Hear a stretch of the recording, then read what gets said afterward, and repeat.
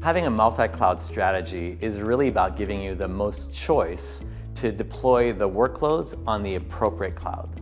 And so you're not locked into one strategy, but you're able to leverage the strengths of each environment and of each vendor. It's really about flexibility, and I think as a platform, providing a platform that allows end users to do that without any limitations. They might have AWS for some applications, Azure or Google Cloud for others.